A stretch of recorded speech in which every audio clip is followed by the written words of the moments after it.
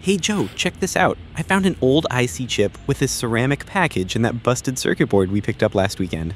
Whoa, one of those vintage ceramic ones? You don't see those often anymore. Most modern chips are plastic, and they don't have nearly as much value for recovery. Exactly. Ceramic ICs are kind of the gold mine. Literally. I cracked this one open and look inside. See those tiny silver wires? And look under the die. That's real gold, man. You could either see it with the naked eye. Look at that shine. Pure golden yellow. That is beautiful.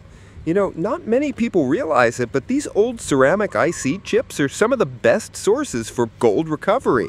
It's not just a shiny novelty. If you collect enough of them, the gold content adds up pretty nicely. Totally. In my experience, ceramic packages give you a much higher yield compared to just scraping gold-plated pins or edge connectors. Sure, you need quite a few chips, but the payoff is worth it if you're patient. Yeah, it's almost like hidden treasure. But I guess that's why they're getting rare. People are catching on. Exactly. That's why I always keep my eye out at e-waste spots and old electronics sales. You never know what you'll find. In fact, in the next video, I'm going to try extracting the gold from this chip and show the full process step by step.